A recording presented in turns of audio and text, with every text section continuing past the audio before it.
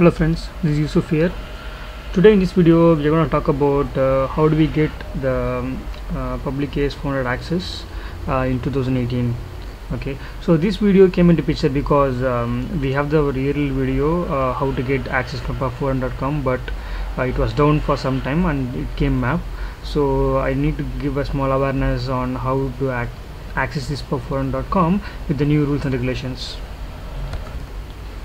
So if you're wondering why it was down and why it came up, what are the new regulations, you can go to www.pub400.com and you can very well read the story here. Okay, so you'll be understanding it easily. But what is the new rule now? So the new rule is nothing but there is only existing users, there is no new users. Okay, that's one part. But the other part is, for the new users, you can log in to the pub400.com anonymously, which means they have already created some list of user profiles. You can very well start using it. Okay, so this video we're going to talk about two things: how to get your Windows client access, which is nothing but this particular software, and then using which how to access the pub400 AS400 server. Okay, so first of all, I'll give you a link in the description box. You can download this particular thing. Okay, so that will take you to the zip file like this. Okay, so if you open the zip file, you'll be having a folder called combo. I have extracted it here. So if you go inside, it will be disk 1 and come down and you'll be seeing a personal communication trial. Okay, so this is the trial version of the software for 60 days. You can just double click it and give next and then install it. And once you install, you will be getting this particular software. Okay, so what next?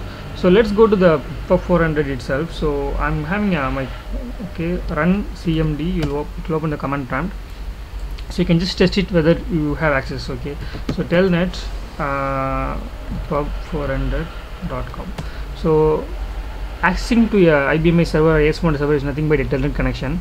Okay, you can do it from your command prompt itself. Okay, now you can see, maybe I'll show here, it is big. Okay, so you can sign it with anonymously, which means the user name will be user xxxx, where xxx is actually the 4-digit number from 1 to 500, and password is the same with the lowercase. So here is the example, like user 0123 and password 0123. So we can try now, like user maybe 0222, and I'm giving USE0222, and it worked.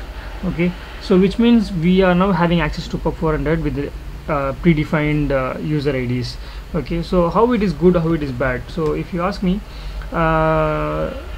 so since we have this set of already existing user profiles, everybody can log in with any user profile, which means if you log in with some other, maybe for example 222, and you have your own coding and data available, and if someone else accessing the same ID and deleting your steps, you cannot prevent them.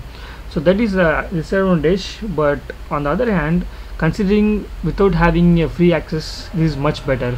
Okay, so these guys are like giving us v7 r3 environment okay, to use for us freely, is very great thing. Next, okay, on the other hand, it's like we have few advantages, like now we have 500 profiles. We can log in with any profiles. We don't need to memorize the password, because password is same as the user profile, and we can log in 2 profiles simultaneously, right? So with 2 different user IDs. But still they have mentioned that there will be a strict connection limit from a single IP, but still I tried with 2 profiles, it's working. And we can also do some basic FTP steps and other steps. So anyway, so it is helpful. So finally, what I'm going to show you is once you have downloaded this particular software, how do you sign into a pub400 from this particular software? So go to communication and configure. Okay, choose iSeries LAN and 5250 TCP IP. Go to link parameters and give this IP. So this IP is nothing but the pub400 IP. So you can again get this from the command prompt, like ping www.pub400.com. so that should give you the IP. Okay, 185.113.4.134. okay, so and then give the port 23 and then nothing else. Okay, you can click OK, then you should be able to see this particular thing. And once you have it, you can log in with user 0444 user 0444. It still works, so it's great. So I hope this would have given you some idea about how to get the free public IBM access in 2018. I don't know what rules will be changing in future for PUB400. I'll keep you posted. Until then, see you in the next video. Thanks for watching.